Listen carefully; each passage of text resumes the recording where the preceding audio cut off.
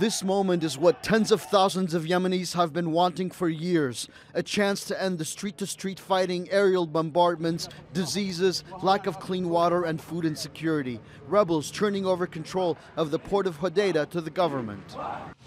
We're delighted today because of this decision, and we want these kinds of decisions. The decision came late, but God willing, the ceasefire will hold and the situation will stabilize.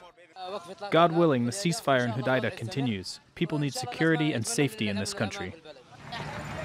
Houthi rebels boarded their trucks to move out of the port. Standing by, naval and coast guard officers from the Saudi Emirati-backed government. The internationally recognized government forces had been in charge of protecting ports before the war. They were also blamed during the conflict for blocking humanitarian supplies that are desperately needed throughout the country. The handover was part of a UN-sponsored peace agreement signed in Sweden earlier this month. With the chairman of the RCC. Overseeing the handover, the head of UN's advance team charged with monitoring the ceasefire, retired Dutch General Patrick Kamerdt. We cannot solve your problem. You have to do that yourself. And that means that we will sit, we will discuss, we will take the obstacles, but we have to move forward.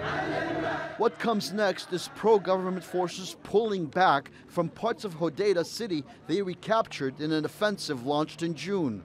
Hodeidah's Houthi governor, Mohammed Ayash Kahim, says his forces taking control of the city in exchange for handing over the port is part of the UN agreement.